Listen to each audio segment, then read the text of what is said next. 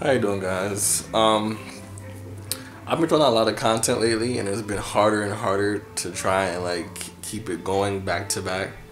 And I don't think people establish that I have anxiety issues, so it's kind of hard for me to sit here and do things that I do compared to younger when I was younger and I was riding my bike. There was no communication between me and random people that I didn't know in the street. So now me trying to do something more communicative with people that I don't know makes it that much harder for me to make these videos. And I'm really trying because I want to, when I put my mind to something, I want to focus on it. I want to put my heart into it. But right now it's just been kind of hard, and I'm really trying to make this work. And it's just I know that it gets to a point where we have to wait for nothing to happen, because people don't just look for your videos. They just happen to stumble across them, and that's where you get to where you get at. But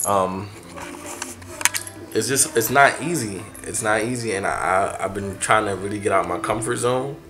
Even recently when I went to Delaware to do what I had to do with my friend Dominic, who I appreciate for taking me out that time. It's not easy, and I'm trying to figure out what to do next, and it's hard to do it alone. Although I'm not completely alone, I still have people that I work with, but I need help trying to figure out what I should do next.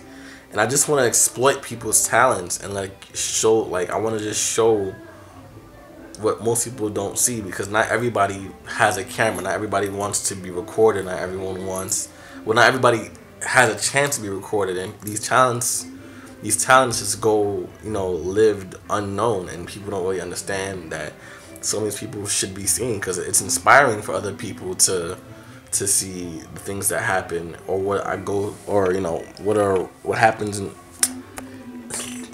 this is what I'm talking about. But I think that everybody should just be a little bit more open and just see if they have anything they want to show. That's all I'm really trying to do right now. I just want to show that there's amazing people in the world who don't have a camera, who don't see a future in entertainment, and then just introduce that side. Maybe they'll love it, maybe they won't, but we'll see, right? We'll see, right?